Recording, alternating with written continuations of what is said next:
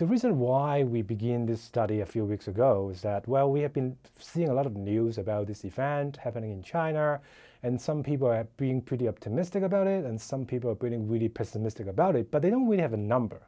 So we are curious, like, okay, can we find a number, have a sense of how big the impact would be? So that's why I cooperated with my colleague, Shaowen, and begin this study and look at what is the impact on the GDP of this lockdown in China, on China itself, and for the rest of the world. So the interesting thing about the Hubei province is that, well, the province itself is majoring, doing heavy industries, steel, manufacturing, and so on. But the interesting part is that Hubei is a place where a lot of its workers are actually not working there. They actually work all over China.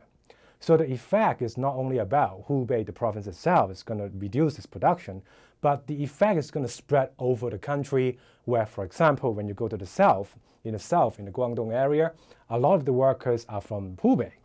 So they're not going there. So as a result, not only that province is affected, but the whole country is affected. Not only just few industries, but pretty much everything is affected. It's about people moving around, but it's also about goods moving around too. For example, I may be in a different province where I may not even have a lot of people from Hubei working for me, but I may be needing goods that are produced by them somewhere else in the country. So if they are not working, I'm not going to get the input I need to produce my good, and I cannot do anything, not because I hire them, but because I indirectly is using something produced by them. The exercise we did is not really have a sense of time in it, so we're looking at like a static estimate, meaning the number 4% is the amount of output you will lose over the particular period. For example, if this lockdown lasts for a month, that's the number we came up with, it's about $40 billion. So if the lockdown lasts for 2 months, then you just double it, and that would be the amount. So the reason why we believe that this number is kind of reliable, that we don't have to adjust for time, is that, well, we're looking at a very short horizon, it's a month or two. So factories and producers are probably not able to change the way they produce things that quickly.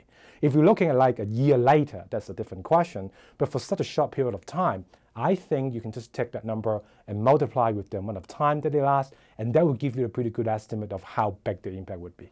The reason why we pick Hubei as the starting point of the study is that that event has a unique feature, which is it's completely unexpected, right? So no one knew about it. Even people inside Hubei didn't expect that it would happen. So for economists, I mean, this kind of study would be what we call clean, meaning that the change or the cause is really, really clear-cut.